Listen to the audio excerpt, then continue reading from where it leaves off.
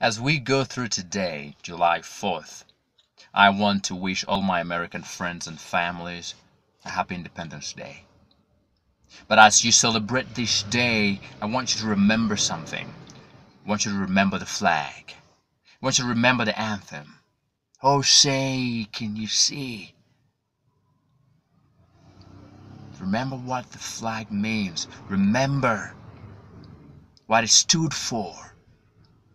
And let us celebrate the men, celebrate the women who gave up their life defending the flag, who died for and are still dying today to keep, protect, and serve and maintain the freedom that is enjoyed even today. Those men and women, black or white, irrespective of their races, who stood in solidarity and said, this is our land, and we're going to defend it even with our lives.